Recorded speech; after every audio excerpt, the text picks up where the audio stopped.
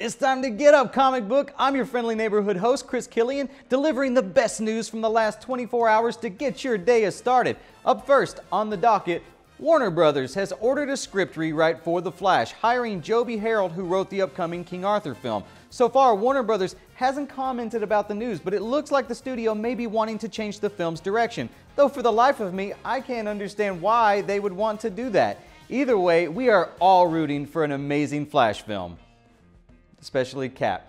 The new X-Men TV show received an official pilot order on Tuesday. Now it's been revealed that Bryan Singer, the director of 4 other X-Men movies, will direct the pilot episode. So far, we don't know what mutants will be showing up in the new series because thus far, Fox has decided to keep their mouths shut.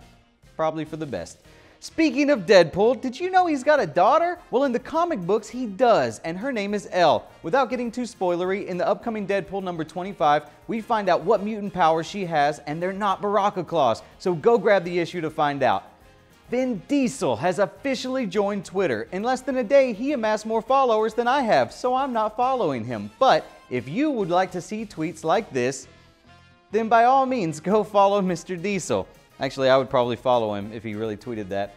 And finally, Gotham fans, get ready for the return of Jerome. After releasing an amazing trailer yesterday hyping the episode for next Monday, it looks like Jerome is going full clown prince of crime. He's got the scars, the laugh, this Joker hat.